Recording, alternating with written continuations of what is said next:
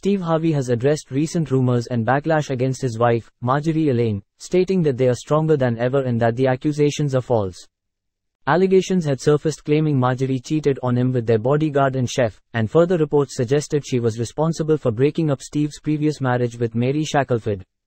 In response, Steve Harvey defended his wife on his radio show, The Steve Harvey Morning Show, clarifying that the accusations were baseless.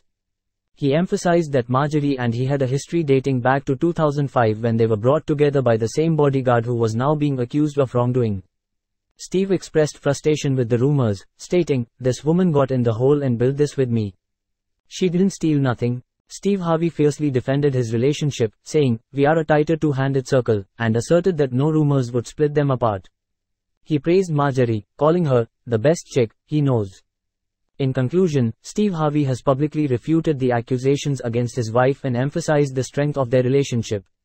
He hopes that these baseless rumors will cease, allowing them to live peacefully together without further clarification.